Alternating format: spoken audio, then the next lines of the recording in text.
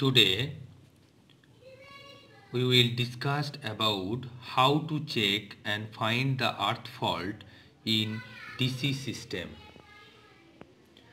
So battery chargers of the substations has two type of earth fault. One is a positive earth fault and other is negative earth fault.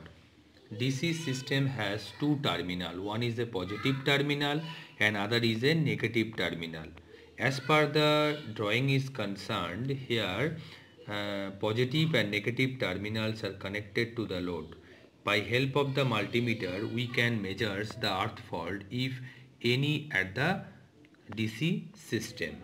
For positive earth fault, considering that the systems has a positive earth fault, then the multimeter show the zero voltage if we connect the multimeter positive or negative, multimeter red color lead or black color lead. If we touch the red color lead to the positive terminal and the black color lead to the earth terminal, the voltage shows zero. That means the positive earth fault is present there.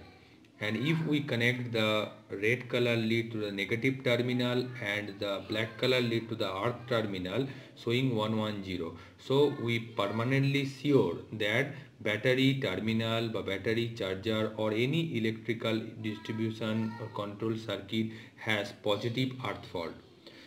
If they are showing that the positive to earth, we are giving the red terminal to the positive and the black terminal to the earth and showing the 110 volt DC,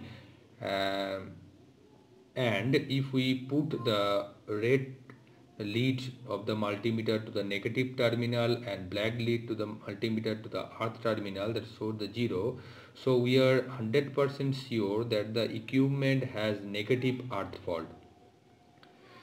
So we have to identify and we have to confirm that which equipment have or has the positive or negative earth fault. By identifying the particular equipment, we can rectify the problem.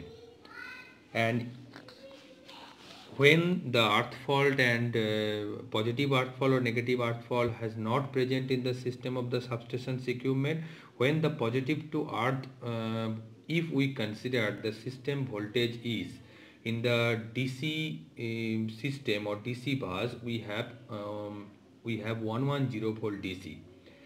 In that case, you should have to get positive to earth 55 volt, negative to earth 55 volt and positive to negative 110 volt.